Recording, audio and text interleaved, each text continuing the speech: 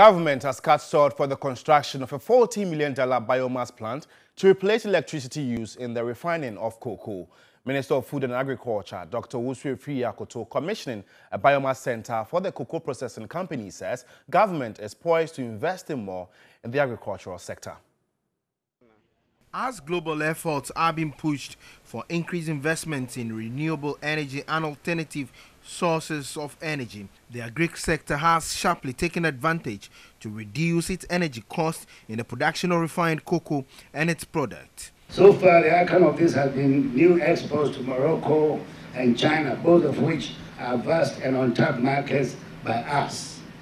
In addition, you may have heard about a visit of the President of South Africa here last week, and we had discussions with his team. They are very happy to promote your products, CPC products, in South Africa. So that is a new market which is coming up. In addition, the salt will be cut to commence the construction of a biomass and combined heat and power generation plant, which utilizes the normally discarded cocoa pod husk to generate energy.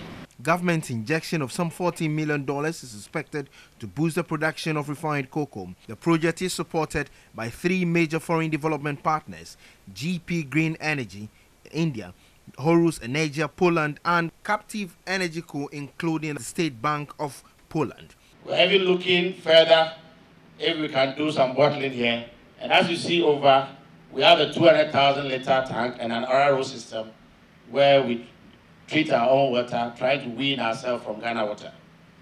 Our next big headache was on our current utility, where we spend $500,000 to $570,000 a month, averagely $6.8 million yearly on energy.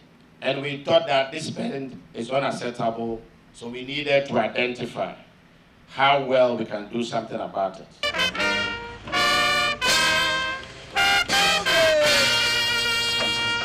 And with 300 shares, we say, hey, babe. The project is a build, operate, and transfer arrangement payable over a 6-year period. After the BOT arrangement, the cocoa processing company, CPC, will be expected to have its energy reduced by 60%.